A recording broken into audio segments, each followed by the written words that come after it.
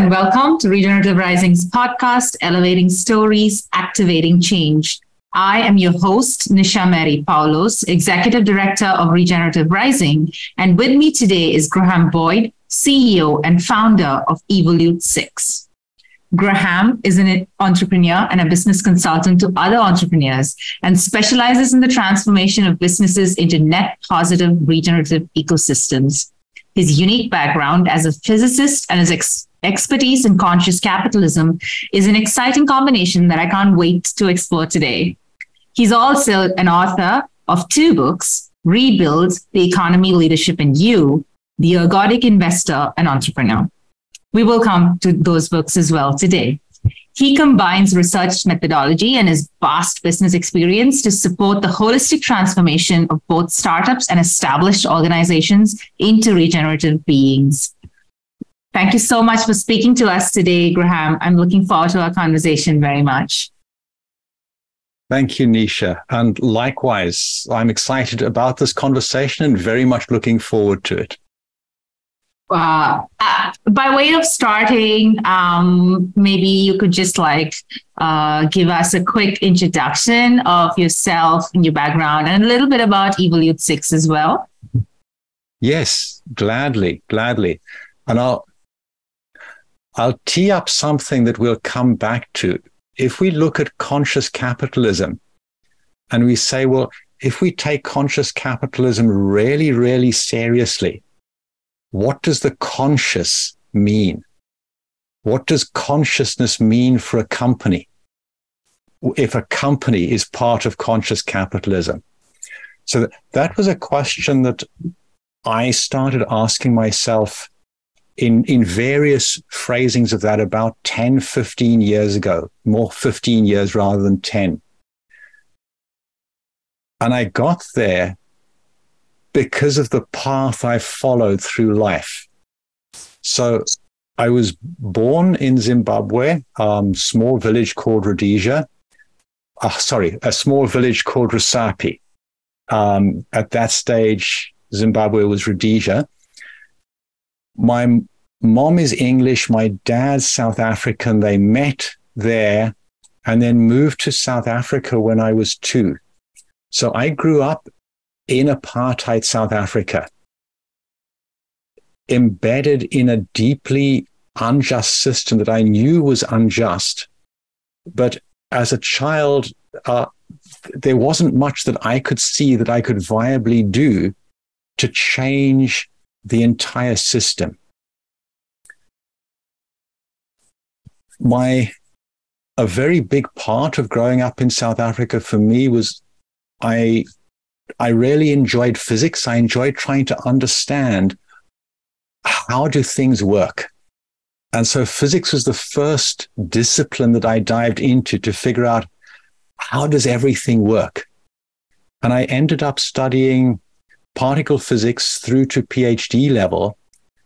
And a big part of my research work then led on to the book that we published at the end of last month. So just 7 days ago, The Ergodic Investor and Entrepreneur. The whole question of ergodicity was at the center of my research as a physicist. So that gives you a bit of an idea of where I started. And the threads of apartheid and particle physics and ergodicity I left behind me after a research career in academia of about 10 years in Germany, Italy, and Japan. Joined Procter & Gamble, in part because it's a company that is a for-purpose company to improve the lives of the world's consumers. And I thought, yes, this is the right place for me to be, to work on things that will really improve life. And by the mid-2000s, at that stage, I was based in Beijing as part of the leadership team building the operation there. I'd lived through SARS coronavirus 1 in 2002, the pollution of Beijing, all kinds of other things, the oil price hitting $150 a barrel towards the end of my time in China. Plus, had become really clear to me what I'd been reading about as a physics student, limits to growth, the climate crisis that was coming, all of these things. It was clear to me by the early 2000s that we were already in the climate crisis. The final stage of collapse had already begun, just a little bit like in Roadrunner, where you've run off the edge of the cliff and you keep going in a straight line in the cartoon because gravity hasn't quite realized you're no longer supported by the ground. Humanity is in that stage, and was very much in that stage in the early 2000s. We were already over the edge of the cliff, but people hadn't yet realized that gravity was starting to pull them down and thought we could just keep going straight.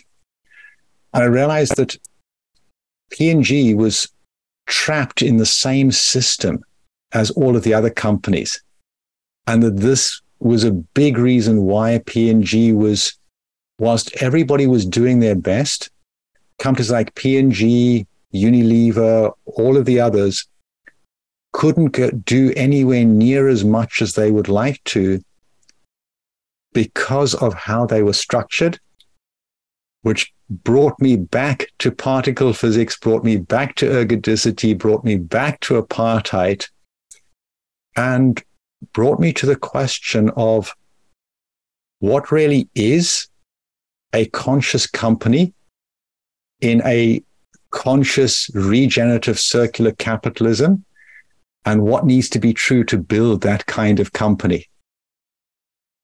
So I will pause there. Where would you like to go next? Perfect. Yeah, thank you so much for sharing that. I guess I'd like to talk a little bit more about if that's just your experience, which has brought you to this point in space and time, spans this very intuitive understanding of inequality, which you experienced living in apartheid South Africa, all the way to working in a huge multinational corporate, working with investors, working with startups today, writing a book, I imagine the world of physics and the world of business are so different in how people think and interact with each other, even on a daily basis in these setups.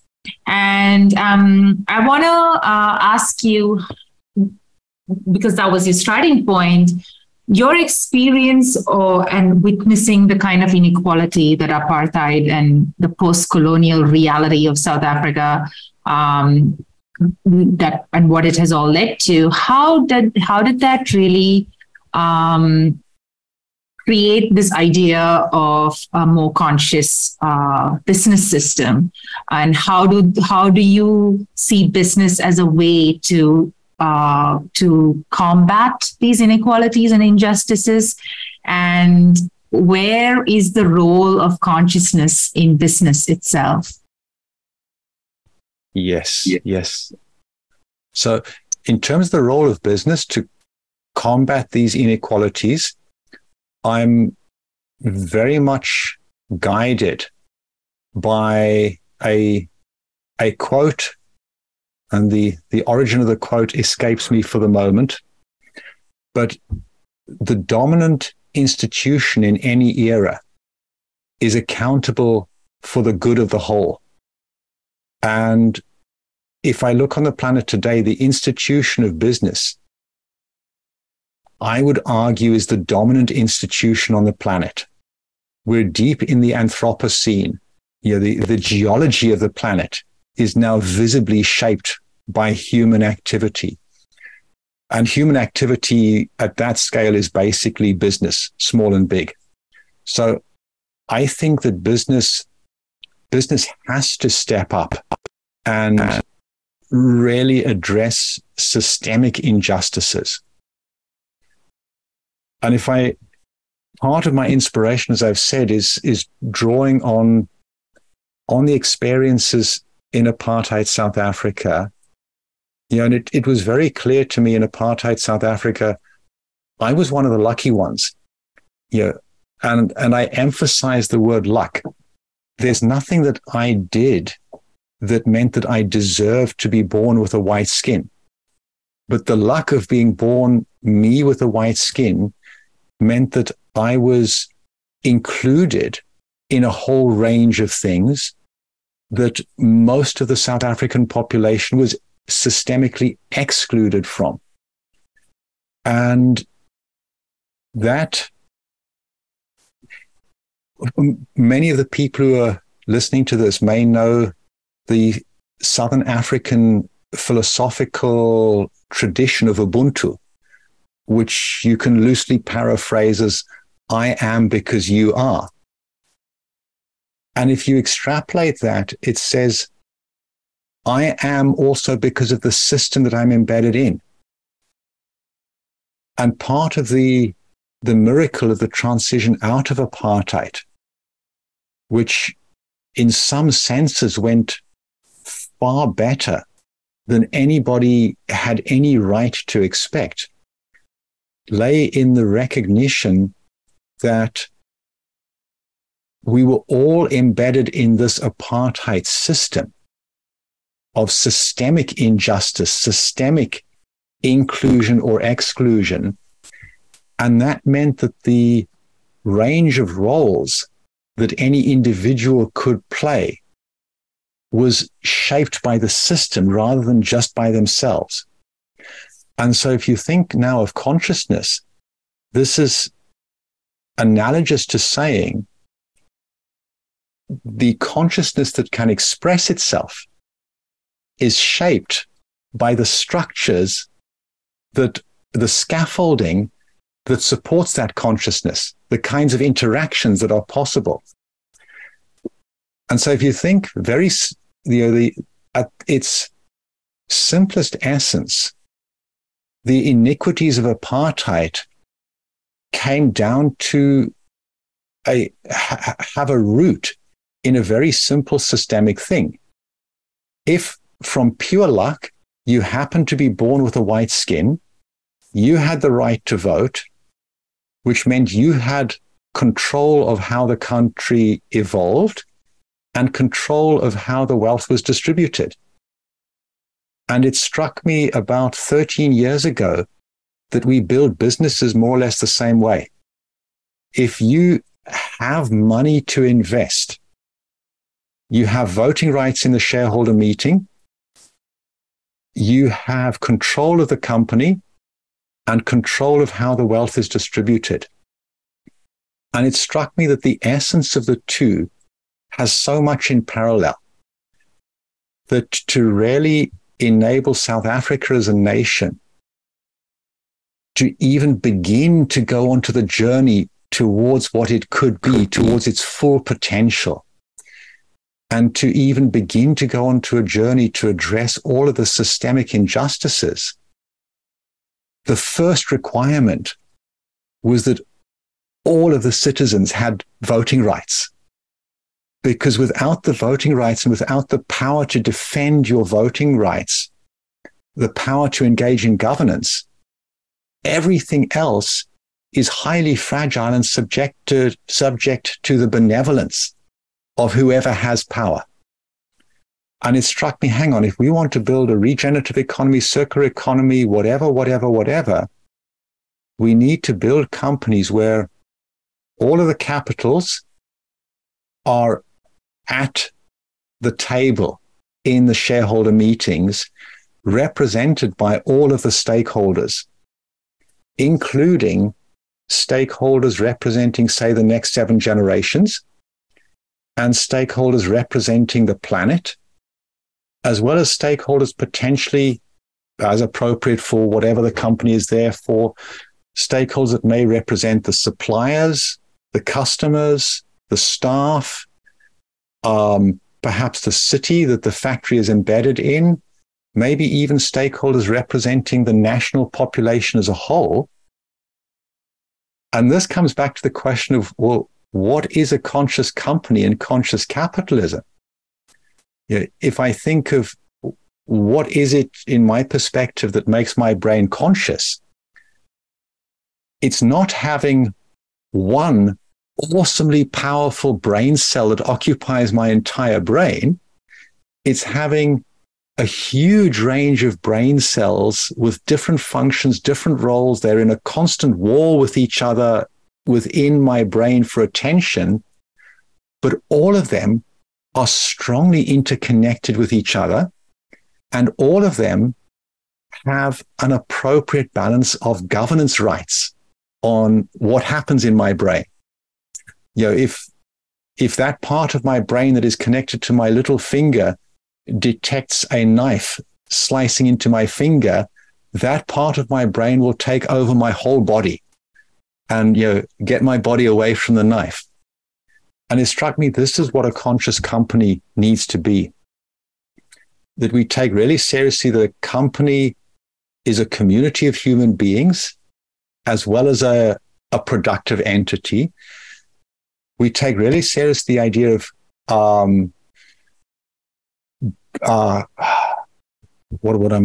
of group intelligence, community intelligence, that kind of thing, and start to see companies as a community of people that has intelligence, consciousness as a community as a whole, and that this consciousness doesn't necessarily have a fixed boundary. It needs to include in the interactions, in the governance, representatives of all capitals, all stakeholders, that only if you do that can you truly build a conscious capitalism. In other words, conscious capitalism is more about consciousness and less about capitalism. Yeah. Oh, wow. There's just so much to unpack there. But I just want to say that all that you're sharing is really inspiring and kind of enlightening as well, because, you know, this seems some of these things which actually feels like, oh, it should be such a natural thought, but it isn't. That isn't how any of it is set up. And as you just so rightly said, like when you were talking about apartheid, is how business is set up like that. And that's, you know, because businesses of today and that whole foundation of the system itself was born out of colonialism, which was born out of the idea of extracting and profit over everything else. And that, you know, then when we understand that this is the root of the current business system and the root of the current understanding of capitalism itself, we also see why that problem is so pervasive across the world. And so I want to speak a little bit more about, so we are now set up in this system where profit is the most important aspect, and many companies are really just chasing the bottom line, and regardless of where in the world they are, this has become the norm now. But on the other hand, we do have a lot of organizations, and a lot of those are organizations we've also worked with as Regenerative Rising, who really truly want to use business as a vehicle for change. So I'm just curious to understand, so if this is the scaffolding that is holding up the system today, how do we go from here to a system that I just really love the way you put that across, that who are the stakeholders of the business and how can all of them have governing rights? Like we often talk about the supply chains, right?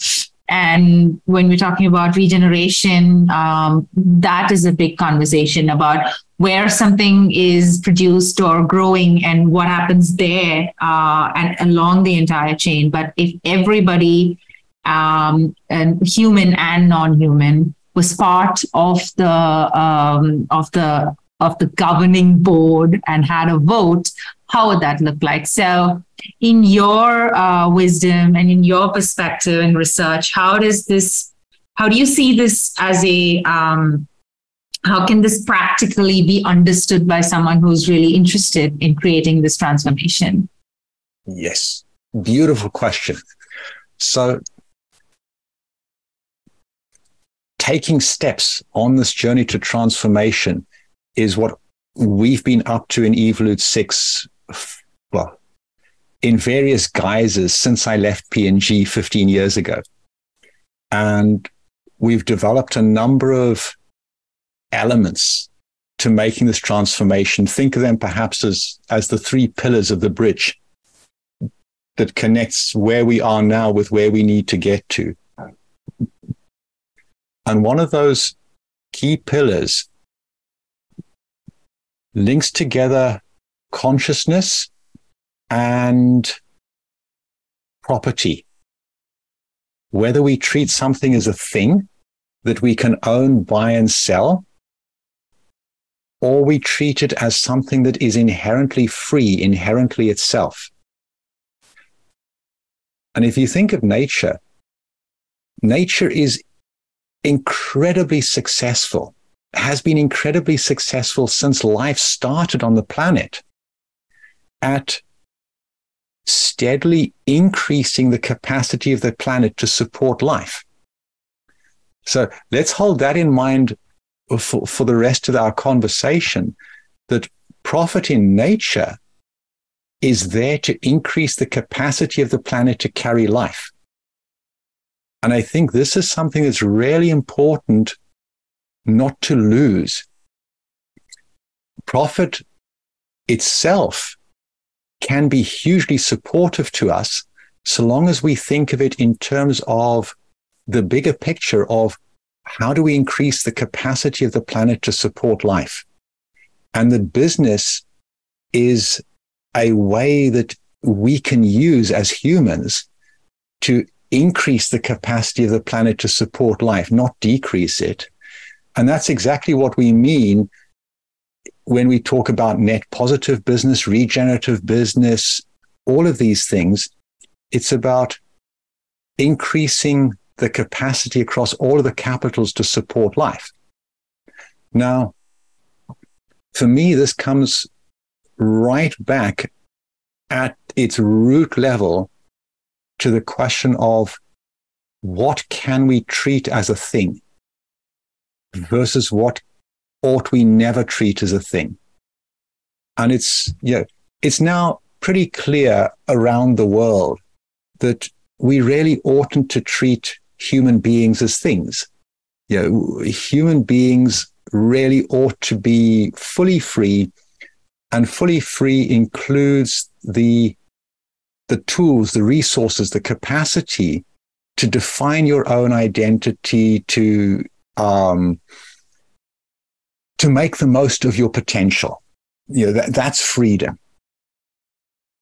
Equally, we really ought not be treating life as a whole as a thing that we can apply the concepts of property to. And the big eye-opener for me about 12, 13 years ago was when it suddenly struck me, hang on, if we take really seriously the idea of a company as a conscious entity, if we take the concept of collective intelligence really seriously, then we ought to build companies as a free commons, not as a thing that we try to own. And I very quickly, after diving into that, discovered, hang on, that is actually how a company is defined. In legal systems around the world, companies, the whole meaning of the word incorporation is declaring it to be a person.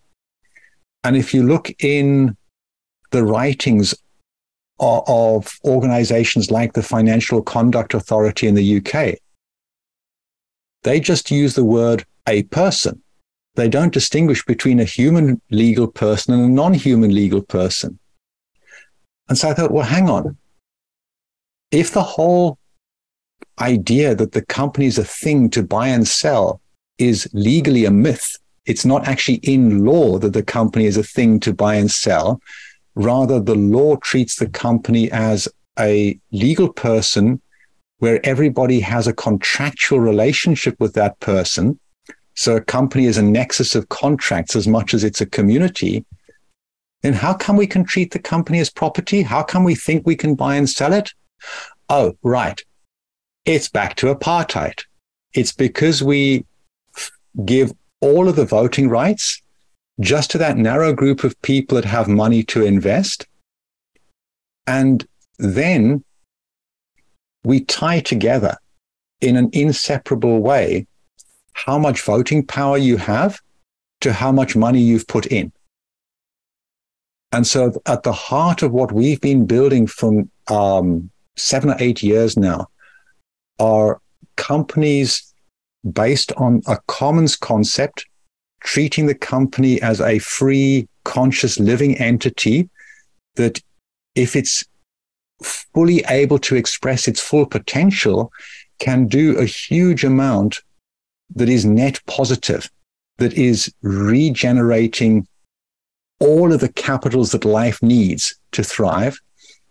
And, the necessary step for that to work is to really take seriously the company as a person and to include all stakeholders in governance, that the company itself is conscious and therefore has the freedom to choose how to act properly. And what that means is, as in nature, if you think of a valley in nature, all of the different plants, animals, and fungi, in some emergent sense, have governance power over how the ecosystem of the valley unfolds. And the same needs to be true in a company. We need to have all of the capitals and stakeholders inside the company in some kind of an argument so that the intelligence can emerge and so the company can truly do what it's there to. The neat part of this, and I'll close on this bit, is once you start putting this into practice, which we've been doing ourselves and with our clients for a number of years now, it's actually really, really practical, because there's nothing that the staff, the customers, the suppliers want more than what they're involved in to really succeed. And if you can really contribute to the success of the whole, you do so. So it just eliminates so much of the friction we have today.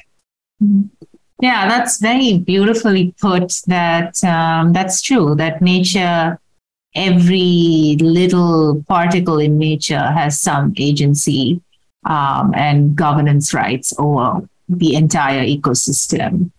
And there is this easy complexity that is evolving and co-generating. And we're also part of that same nature.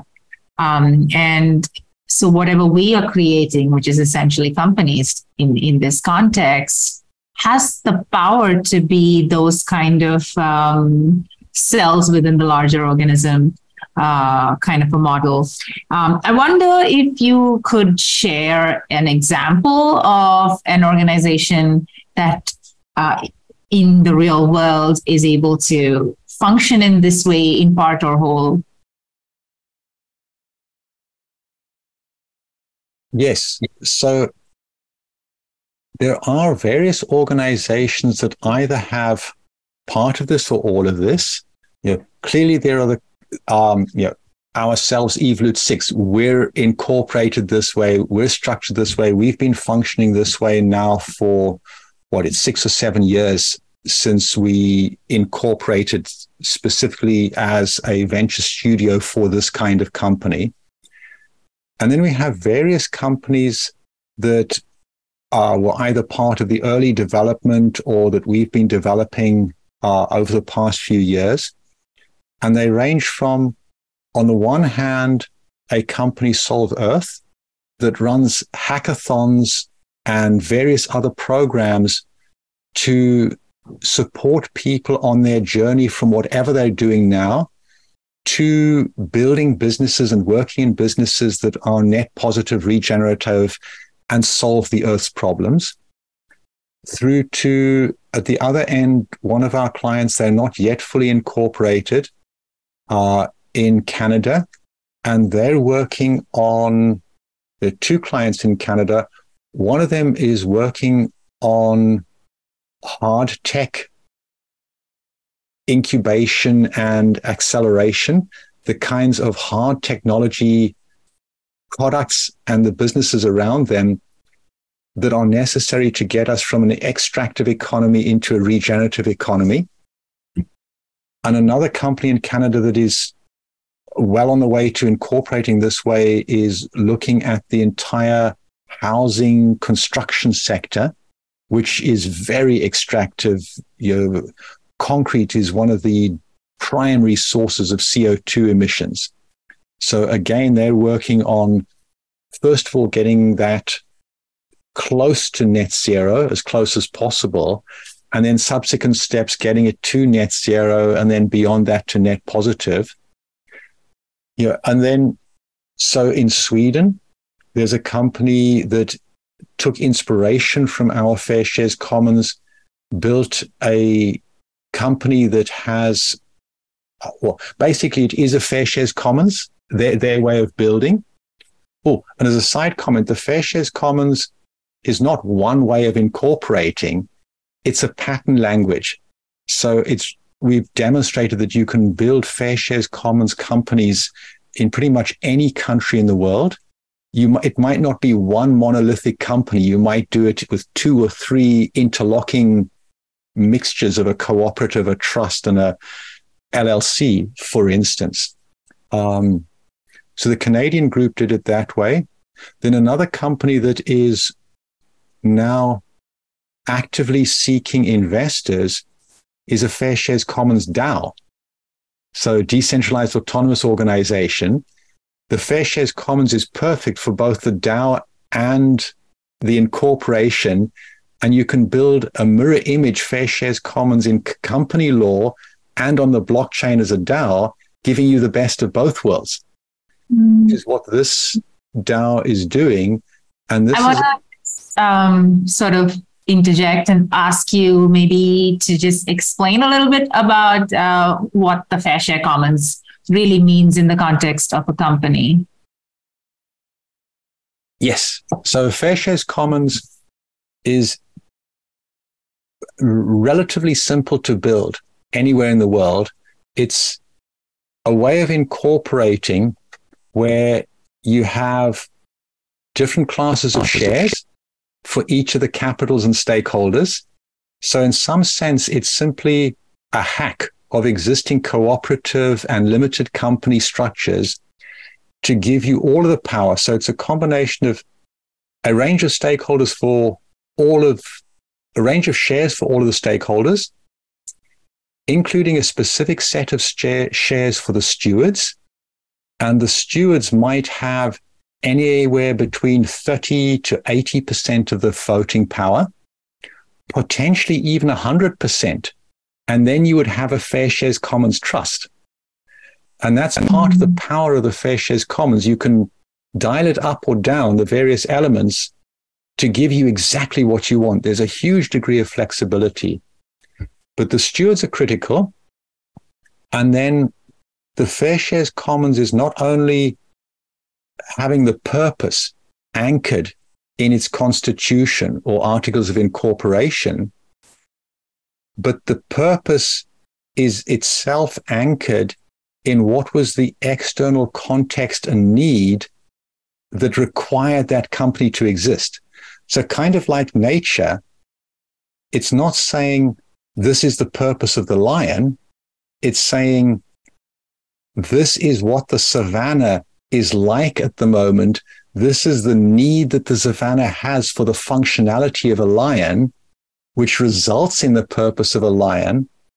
And the power of that for a regenerative economy, for all of these things, is it makes really clear at the point this company was incorporated, why was it incorporated? And immediately that why changes. It becomes visible, and you immediately change the purpose to match. And this addresses what's sometimes called the evolutionary purpose of a company. If it's a conscious company, it needs to evolve. Its purpose is evolving.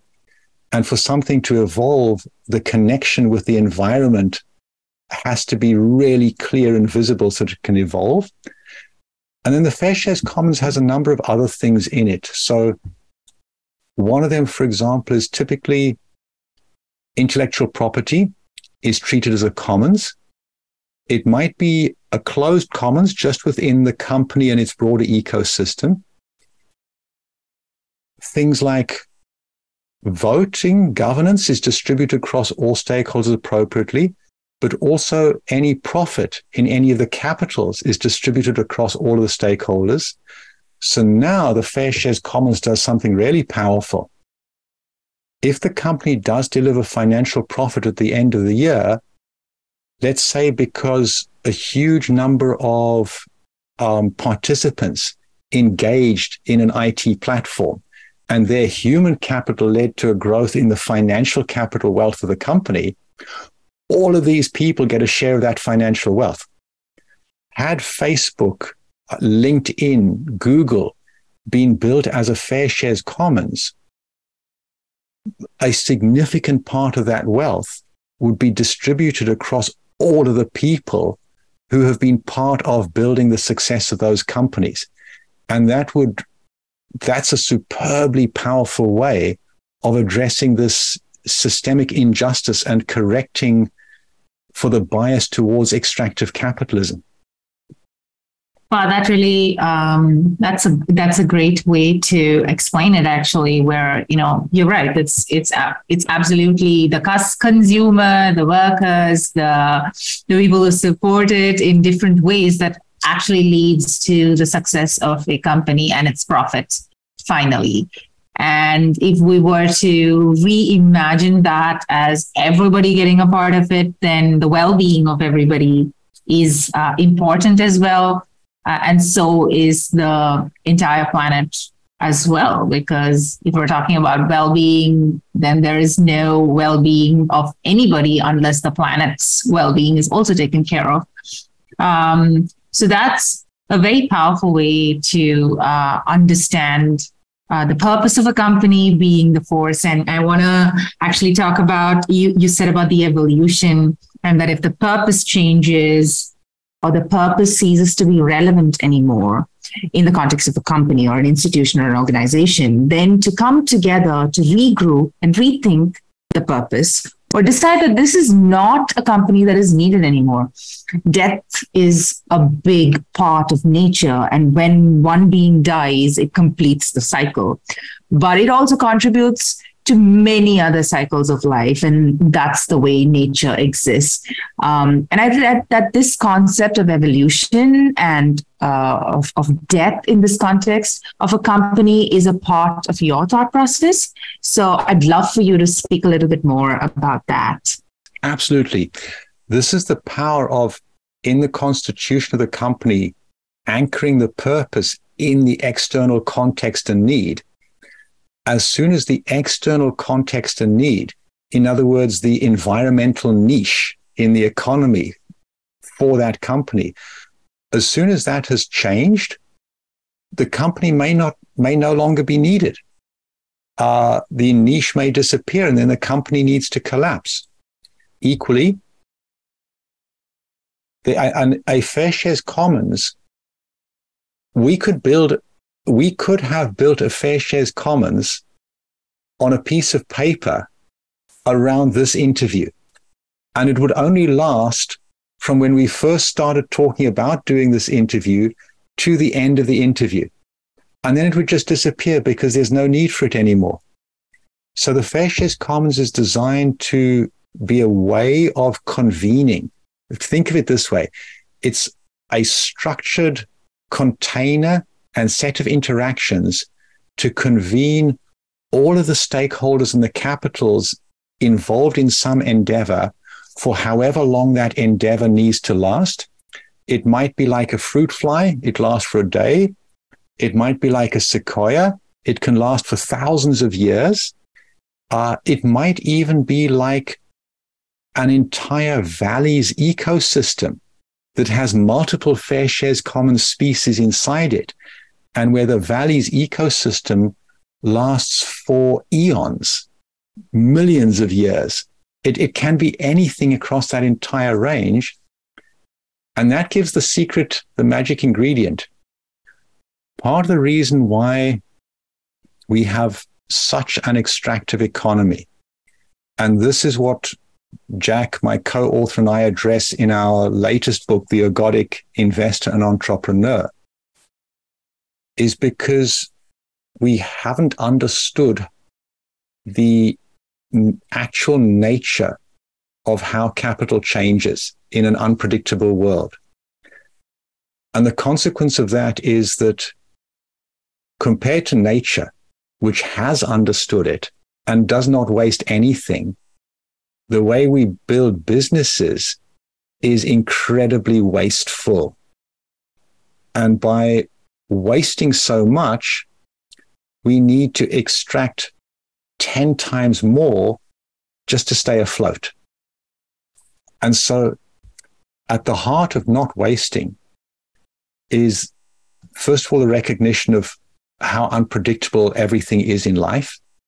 There are consequences of that.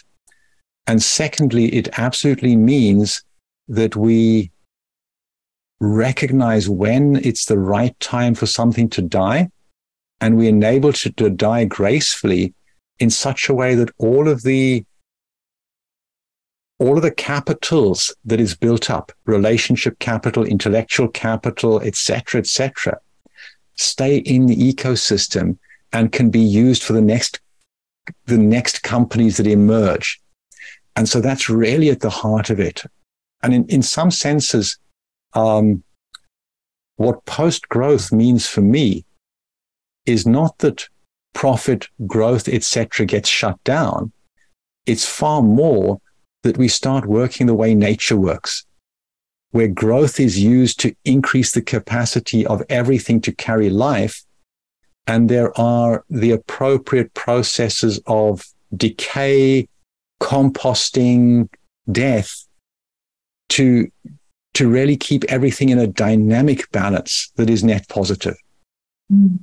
Well, that was really, really profound. The idea of graceful death in the business world, and it is it's so valuable to be comfortable with such a concept as an entrepreneur or as a leader in any field today. There's a lot of courage that is required when to accept that the purpose of something is over and you need to let it die a graceful death. And that is something that, as you were saying, that what, it reminded me of is where, the fossil fuel companies are today. And there could be an argument that at some point in time it was maybe needed, but then it's come to a point where it is so extractive and it needs to die a graceful death. But instead of transforming into other forms of using the same thing, but then selling other ideas, and that's sort of, to me, the idea of graceful death is missing. When the purpose is over, how do we do it in a way that allows other things or purposes to thrive and flourish as this entity is sort of bidding farewell. On a sort of slightly related yet unrelated note, I want to just pick on the idea of stewards. Again, is something that you mentioned. You mentioned that the next 7 generations is a stakeholder as well. And I want to explore that a little bit. How do we incorporate the idea of stewardship, about care, about the mindset of caretaking for future generations as an integral part of business? How do we incorporate that into a running business, for example? How can that, because all of these things that we're talking about right now is really about mindset. It's a lot of awareness to understand that this is where the world is. These are the various reasons why we are at this point. And it is pretty much undeniable that the system is not working for the vast majority of beings, not just human beings, but all beings, and vast majority of human beings as well. So then, even the system needs to maybe die a graceful death and allow for a new system to flourish, right? And so I'm just wondering, like, when you're talking about caretaking for future generations, this mindset is really important, but how do we also make it a very practical component? Yes. That's key. Nothing that we're talking about is worth talking about unless we can actually do it in practice. And that's been at the heart of my approach, or pretty much all of my life. Yes, I want to find out how things work so that I can do it properly in practice. And all of my exploration of what is a company, and is the way we build a company able to truly express the essence of what a company is, that was all about, okay, then so that I can build companies that will really work. So if we take the next 7 generations, first of all, by seeing the company as a commons, a commons is visibly something that nobody owns. And if I'm benefiting from a commons at the moment, my obligation is to make sure that the commons is at least equally able to provide that benefit to the next generations. And ideally, I increase that benefit.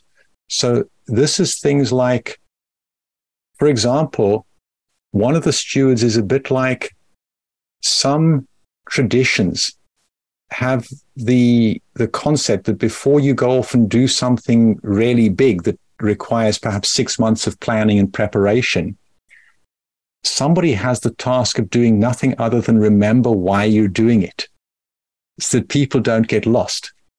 So there'll be one of the stewards who is really there to do nothing other than keep clarity on the company as a commons and why it exists.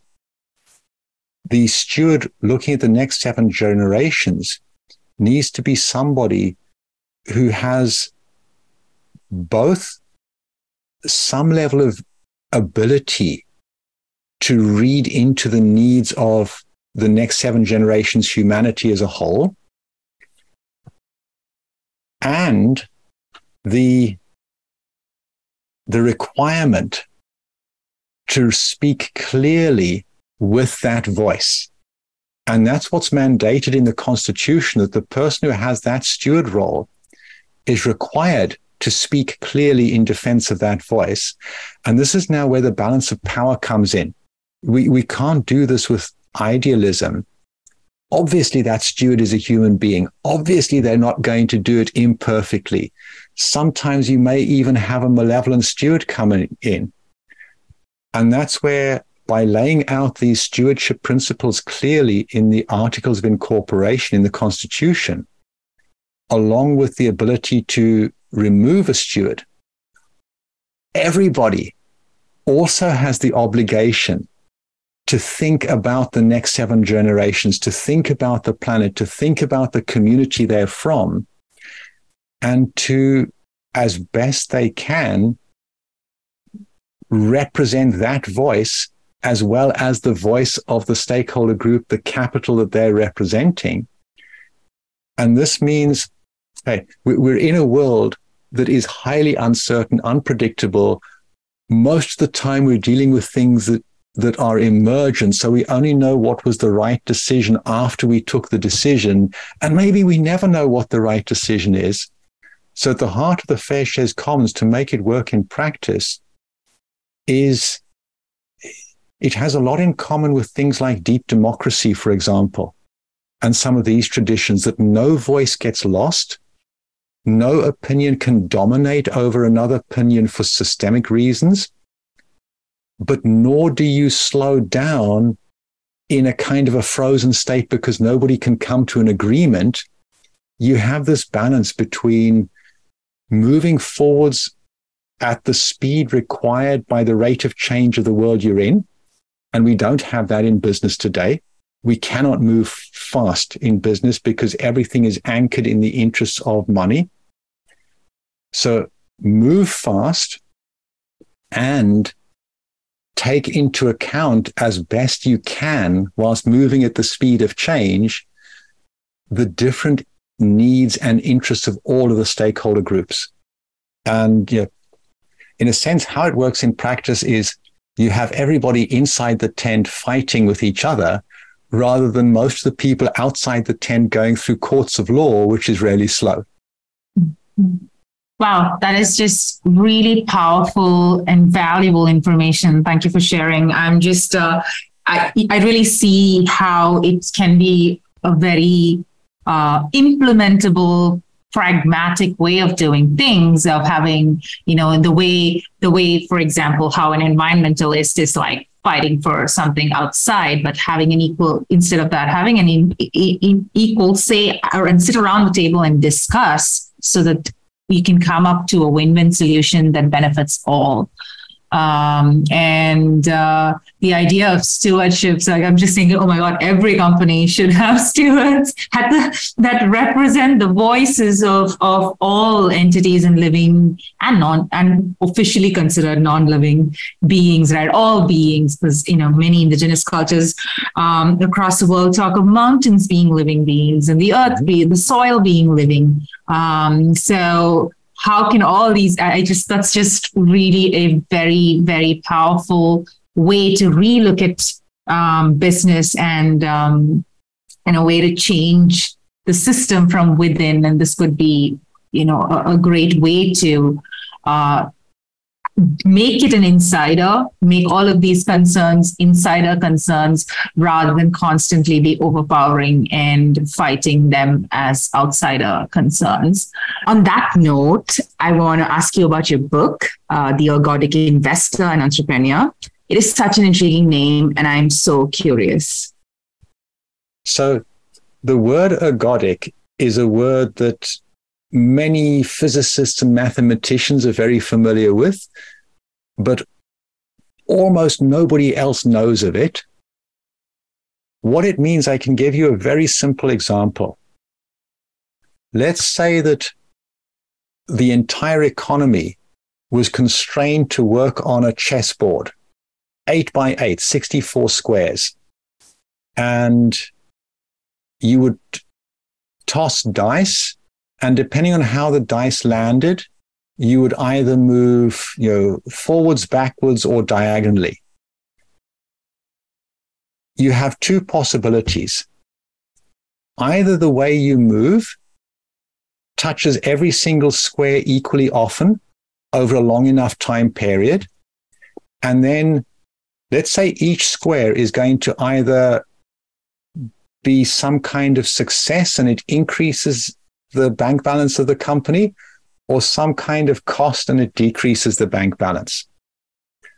So you have two possibilities.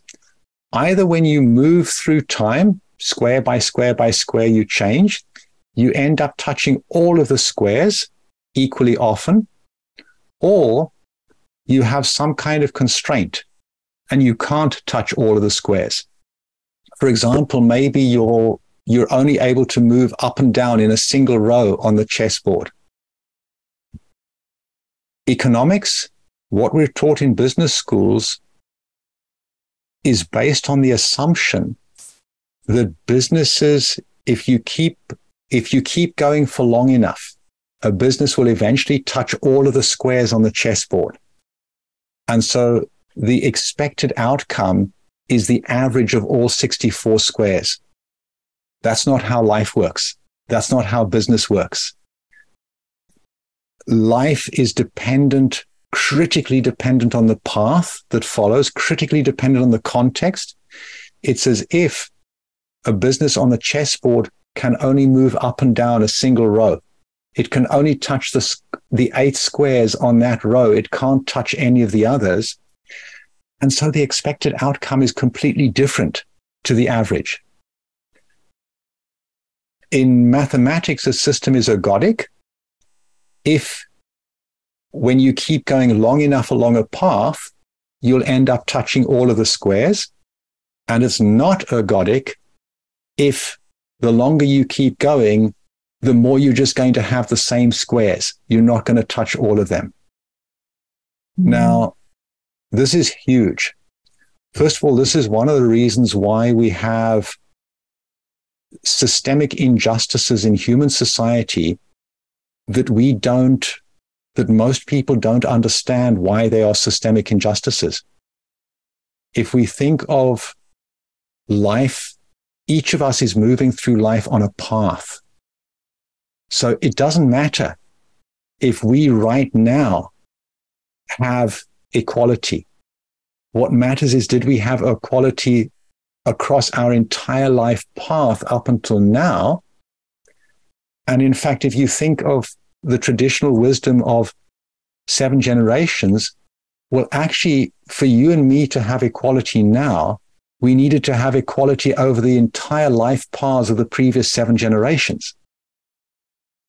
So, this whole question of, is life ergodic or not ergodic? Is it a path and everything is dependent on the details of the path you follow or not, is huge. What that means in business, our business strategies are built on the assumption that business is ergodic. And it is not. We need very different strategies if business is ergodic. And what it means is we need to start using the strategies that nature uses. We need to think of business not as isolated, independent businesses, but we need to think of entire ecosystems of businesses, that investment is investment into the entire ecosystem, the way that nature invests energy and soil and all of those other things in the entire valley, not into separate plants and animals. And secondly, we need to build businesses that don't purely compete, 100% pure competition, but instead they do an appropriate level of resource sharing.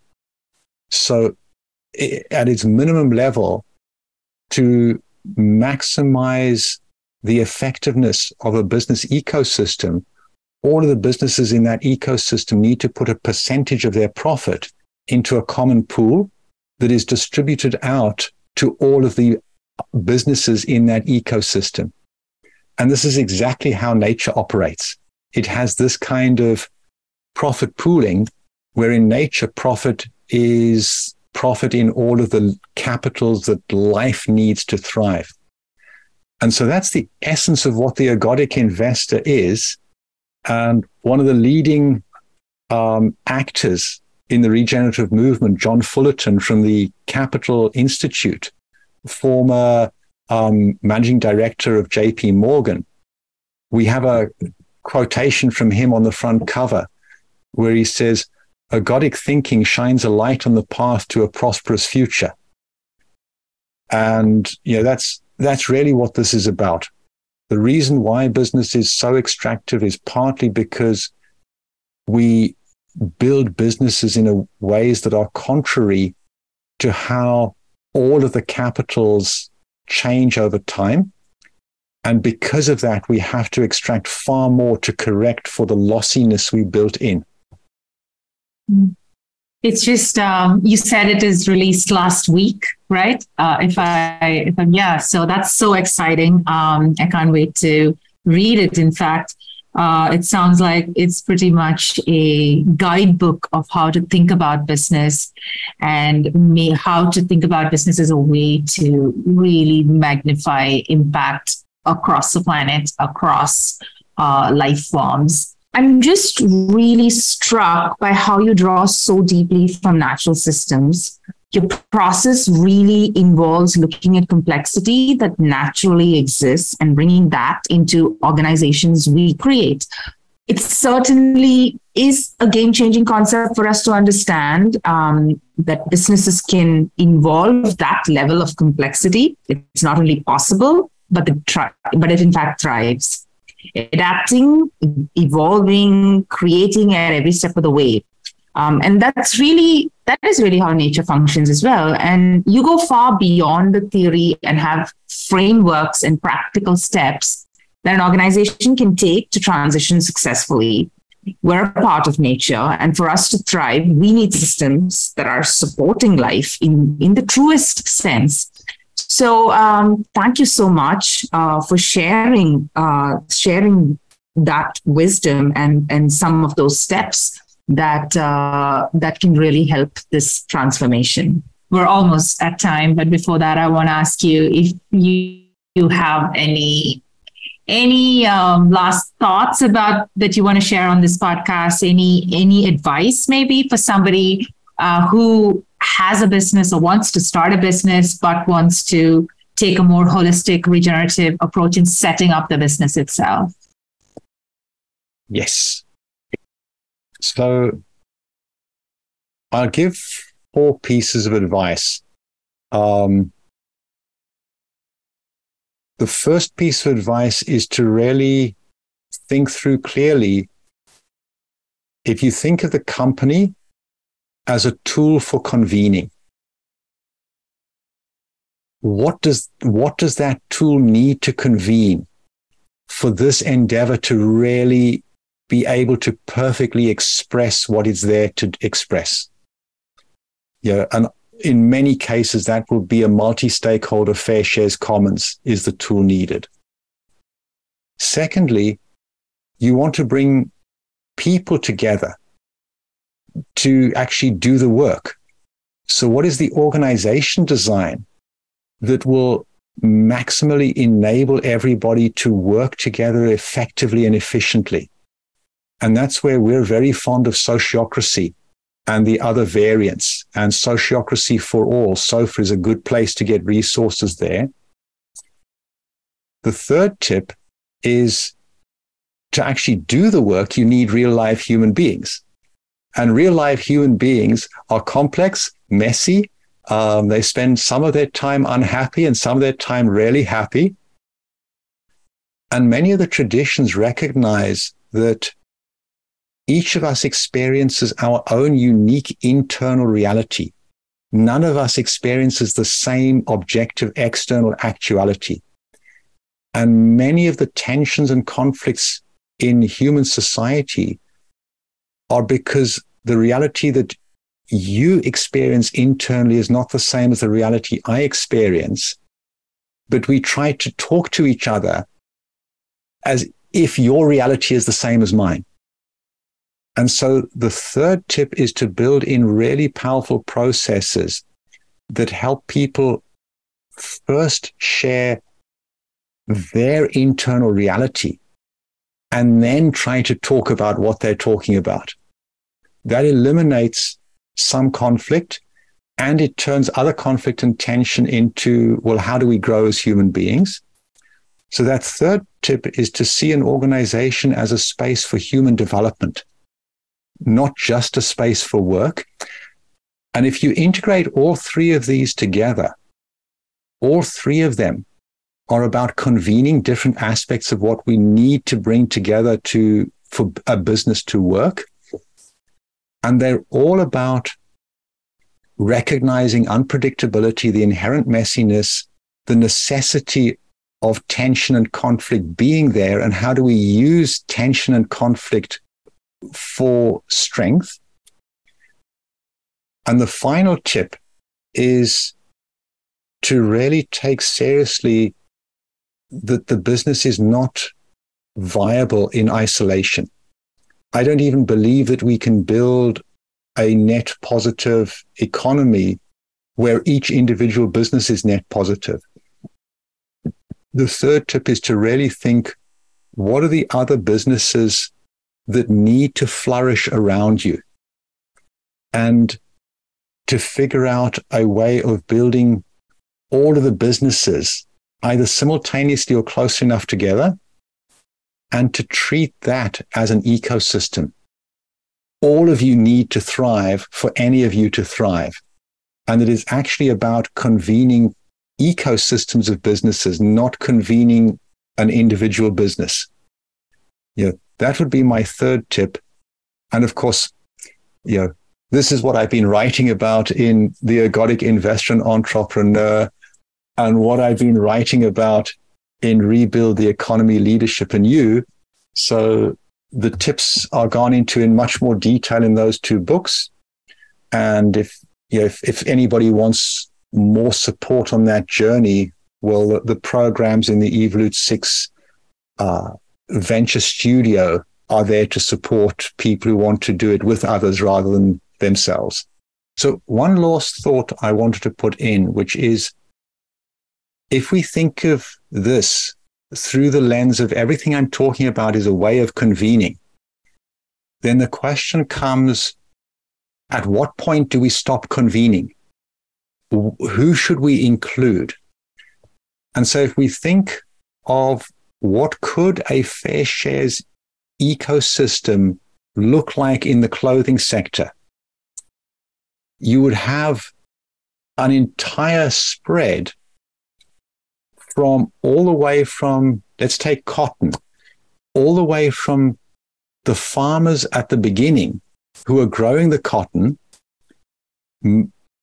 through the harvesting, the employees that work on the harvesting, through the refining or preparing of the cotton, the treating of the cotton, through to manufacturing the cloth, through to turning the cloth into garments, through to the department stores or shops that are selling the clothing, through to the